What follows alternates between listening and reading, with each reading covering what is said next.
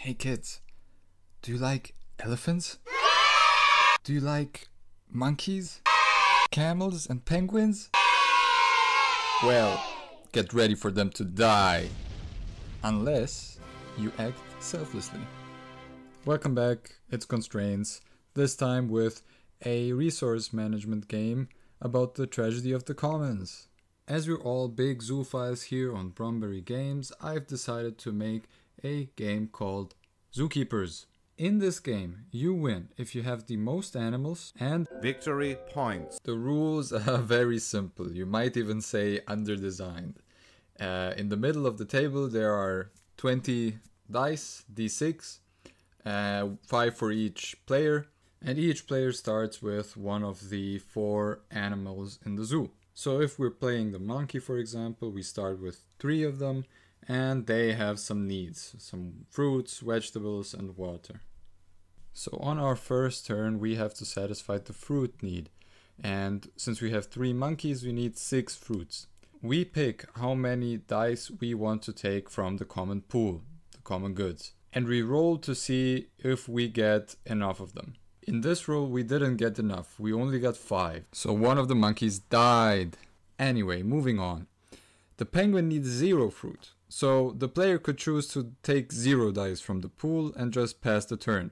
However, every point that you get in excess, so say you needed 6 fruit and you got 7, that 1 point above would go to your victory points. So now we do that for every resource and every player.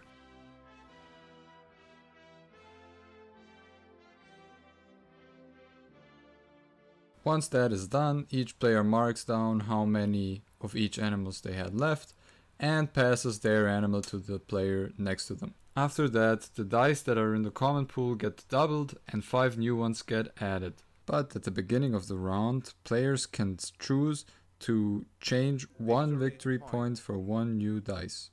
So when 2 camels really like each other, they make another camel. I won't go into the details, but all your animals are doing that. So you add half of however many animals you have to the original amount. So if you had 2 camels, you add another one, half of that. But if you only have 1, you still add 1. Finally and crucially, if in any of the seasons, which is the switching of the animals, you reach half of what you started, rounded down, all of you lose.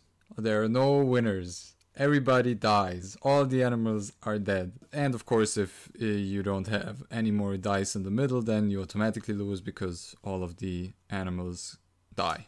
Alright comrades, that's it for Zookeepers. I hope you enjoy the game. I hope you like the video. I'm excited to see what Simon's made as always.